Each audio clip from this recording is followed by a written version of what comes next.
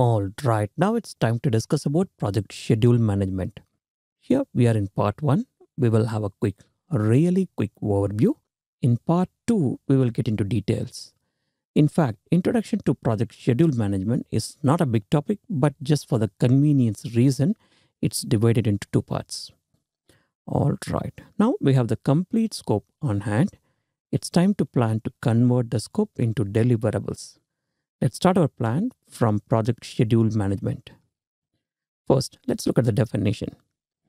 Project schedule management is all about managing the project schedule by creating a detailed plan that represents how and when the project will be delivered. Scope management is all about managing the project scope. Similarly, schedule management is all about, managing the project schedule effectively in a project.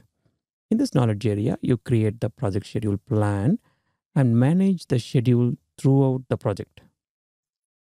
The way the project is scheduled depends on the project lifecycle and the project scope.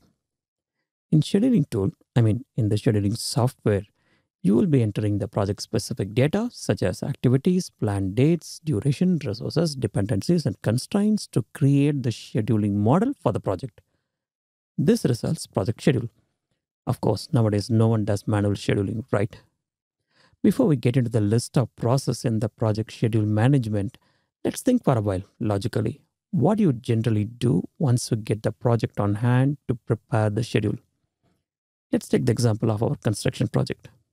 First and foremost, you need to decide what sort of scheduling approach will work for this project. This depends on the project lifecycle and type of project that we said earlier. In our construction example, the activities and schedule that are planned for villa may not work as it is for the semi-independent villa or for the apartment because the activities and the duration vary largely. What works well for one may not or need not to work for others.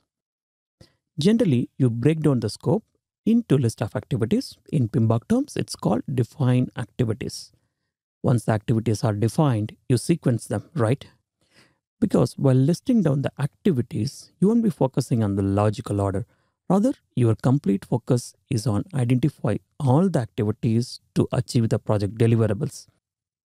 So, in the next step, you sequence the activities in logical order so that you know what comes first and what comes next. Then you estimate how long each activity will take. That is, you do duration estimate for each activity. This is called estimate activity duration in PMBOK terminology. Once the necessary information is available, you will key in the information into the project scheduling software and you develop schedule model. Of course, as said in the beginning, you do everything using the computer softwares. I'm sure you will be using some of the scheduling software in your organization such as Primavera, MS Project, or even Microsoft Excel. So this process of creating project schedule is called as develop schedule in PMBOK terminology. As you start executing what is planned, you start monitoring what activities are running as per the plan and what are not running as per the plan. If the activities slip out of the plan, you make the plan to bring them back to track. This is called control schedule in PMBOK terminology. Often the project schedule used as communication tool with the stakeholders. One of the key responsibility of any project manager is to ensure that there is a plan for the project and the project gets executed as per the plan. The deliverables are made as per the committed date.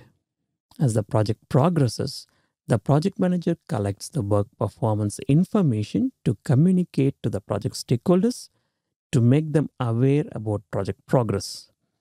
Practically, most often, every project manager uses software even for this communication. For smaller projects, they define activities, sequence activities, estimate activity duration, and develop schedule are tightly linked and they may work as a single process that can be performed by one single person relatively in very short period of time. And don't forget, these processes are presented in the PMBOK guide in distinct element for the better understanding about the process. Not just this, in fact, every process. But in reality, they may overlap with each other. It's a good idea to understand what the software does in the background, right? Because there may be questions in the sample examination to draw the diagram for schedule and calculate the critical path of the project. Don't worry, we have a separate session and a detailed discussion on this topic. Okay, let's quickly summarize. Project schedule management knowledge area has 6 processes. First, plan schedule management, where you plan the scheduling approach that will work well for this project. In fact, plan is the first process, not just in schedule management, but also in other knowledge area. If you recollect in scope management, what is the first process?